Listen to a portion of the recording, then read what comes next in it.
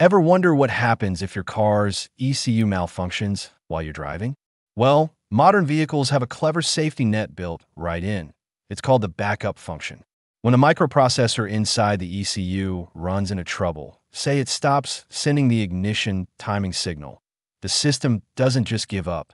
Instead, it automatically switches control to a backup chip known as the backup IC. This chip is pre-programmed with fixed data for ignition timing and fuel injection duration. These values aren't optimized like in normal operation, but they're good enough to keep your engine running so you can get off the road safely or limp to a repair shop.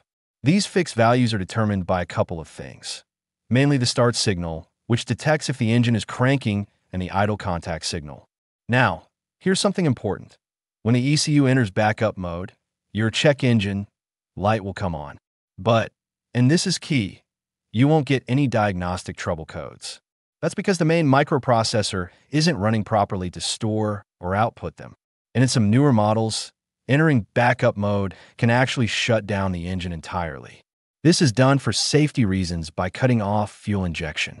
So if your car suddenly stalls or the check engine light comes on and stays on, but no codes are showing, it could be the ECU running on its backup IC.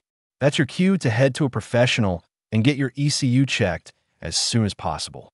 Understanding these systems helps you react quickly when something goes wrong and might even save your engine.